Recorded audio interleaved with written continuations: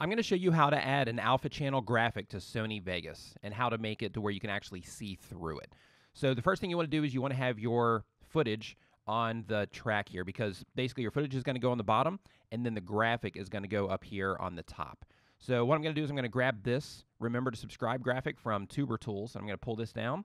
And as you can see, when you first pull this down, it's black on the screen. So in order to get that black to go away, all you have to do is right click on the actual graphic file itself, go down to Properties, and then go to Media. And then once you're inside of Media, you go from Alpha Channel. You just look for that Alpha Channel option there. You go from None, change that to Straight Unmatted, click OK, and then now you can see through it. So then as the video plays along,